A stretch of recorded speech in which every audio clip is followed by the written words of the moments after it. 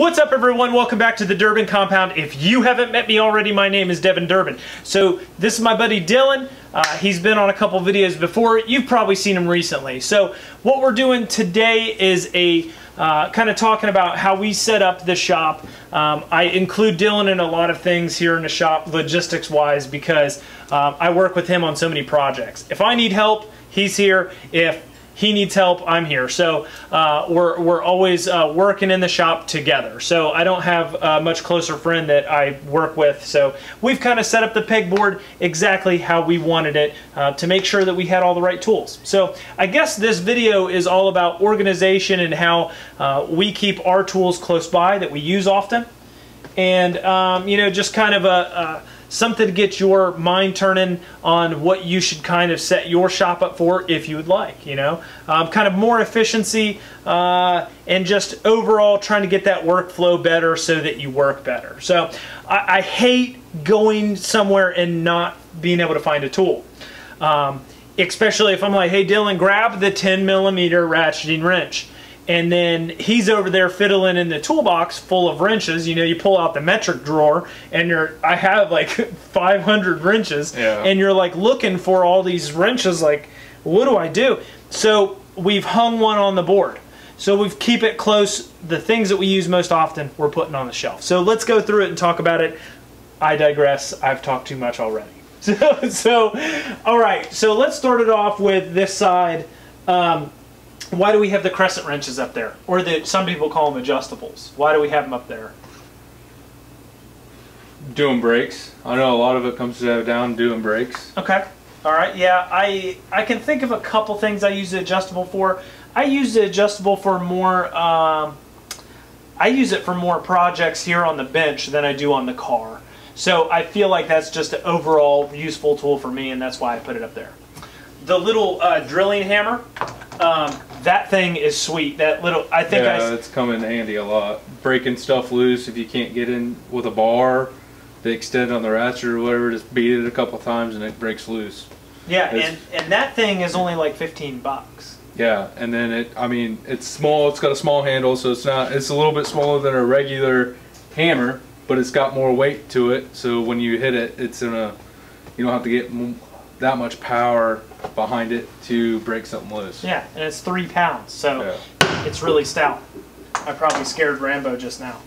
I've made a little a shelf for our little adapters, because you're always going and looking for, you know, a 1/2 inch to 3/8 adapter, or, you know, jumping up to 1/2 inch or 3/4. So I have those stationed right here so that we can always have them readily accessible.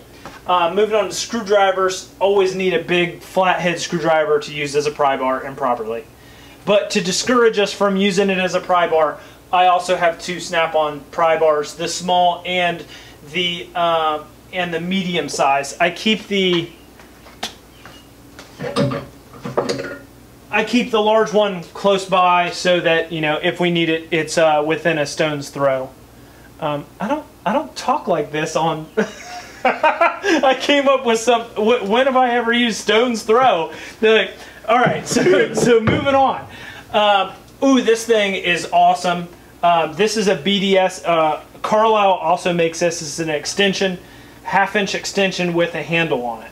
It's got bearings inside of it or whatever, so when you put it on an air impact, you can just hang on to it and it just spins freely right there. I think this is an awesome tool. Especially putting tires back on and stuff like that. Always useful. Okay. Next thing, some Allen keys that are 3/8 drive. I really like that set. I wish that my other set did the little plastic blown mold. It's kind of silicone. It's not plastic at all. I wish the other one wouldn't have broke. This is probably going to break soon with us hanging it like that, but. All right, now next, what's up? What do you want to talk about? Let's do the ratchets. Okay. The reason why we got the ratchets, I mean, you got your nice rubber grip snap-on. Yep, the soft grip. Don't use it that much. I'm not allowed to because I get too dirty. But I mean, they're nice. It's got a nice. All right, so I'm a little picky about my tools. the comfort grip, Dylan's always got crap all over his hands. So he's always got grease, and I feel like he just goes in with a handful and gets a bunch of grease and then gets it everywhere. So I got handprints around the shop on the wood and from the catwalk and stuff, just grabbing, trying to pull myself up. So that's why I've put the Cornwell, hard-handled ones up there, because you can wipe those off easier than my comfort grip snap-on. So I get to use the snap-on comfort grip. Dylan gets to use the Cornwell. Which I'd rather prefer the Cornwells anyway, but that's just me. So we've got a 1/4 inch, a 3/8. We also have the 1/2 inch breaker bar and a 1/2 inch ratchet. Some of the same with NWS pliers. So these, if you don't know anything about NWS pliers, or German pliers, very nice. I really like them. They're just really hard to keep clean and hard to keep nice. The handle is really eccentric. It's kind of wild. But I've got the needle nose, got the flat billet, all that stuff. 12mm and 10mm ratcheting wrenches. What do we use a 12mm for? The brakes on the 7.3. Okay, all right, very well. So you remember, I don't. So is it the brakes? I don't know. We use a 12mm long enough. Brakes. It's something to do with the 7.3. Okay. I just can't remember exactly what we use it for, but we come across it quite a bit. And a 10mm is always necessary. I put some super lube up here so that we always have it if we need it. Little bit of silicone grease. Diagonal cutters, piece of cake. That's a given. Ooh, I like the coolant pliers. The coolant hose clamp pliers are very useful. I hang a level there for some carpentry stuff that's not car related. And then we move down here, my ratchet sets. So I have the Milwaukee 3/8 drive socket set. I did a video on this one a long time ago. It was all nice and pretty, and people were like, "Oh, you're never going to use it." Well, like a week after, Dylan ran over it with the truck.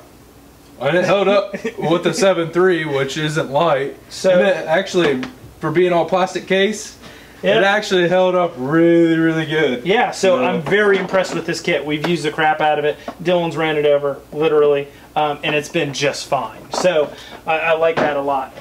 Now, this is an old Craftsman set I did another video on. This is from 1997. I got this as a kid. And we use the heck out of it every single day. And I wouldn't say every day. I mean, let's not get ahead of ourselves. But when we were working on projects and everything else, that was always the go-to. Grab it out of the toolbox before we actually did the pegboard, which we put it below the pegboard now just because we don't have to go back to the toolbox anymore. We just grab the set. We pretty much know just by looking at what the bolt size is now from working on so many projects, where we just grab a socket out of it, grab the ratchet, and just go back to the truck. So there's no fiddling around looking for sockets in the toolbox, or it's all right here, easy to get to. Just grab and go. And I think it makes us very efficient. So I think that's above and beyond everything that, you know, if you're looking for a way to set up your shop, if you're looking for a way to be a little bit more organized, think about your flow, your workflow. You could lean Six Sigma if you wanted to say the official term. Take less steps to get things done and have everything in an organized manner. This is definitely the way to go. It's made us a lot more efficient, and these are the things that we grab for the most often, and that's how we set up the pegboard. So, you got anything else to say about it? Is that enough? No, all right. That's pretty good. So we bumped our gums long enough. I hope you guys got some information from this video, and it wasn't just us rambling on over and over and over again, and maybe you already clicked off the video. But if you stuck around and you're hanging with us, I sincerely appreciate it. And I hope to see you subscribe. I would appreciate that thumbs up or thumbs down, whatever you're into. Hope to see you around the channel. As you might see Dylan in the future, you might not, who knows. He might say, I'm camera shy, I don't want to do this anymore. But maybe you'll see him in later episodes. We'll be doing all kinds of fun stuff. We definitely need to do an update on your truck, because his truck is done and wrapped up. So we're going to do an update on his 7.3. I think we recorded that first video like a year ago. So it's been about a year and 3 months since I've had it on the road. So it's a long time coming, but I hope my truck doesn't go the same way. But Yeah, yours is next with the transmission. All right. And then the vet. Maybe so, maybe so. So I hope you guys tune in for episodes in the future. As always, we'll see you guys in the next video.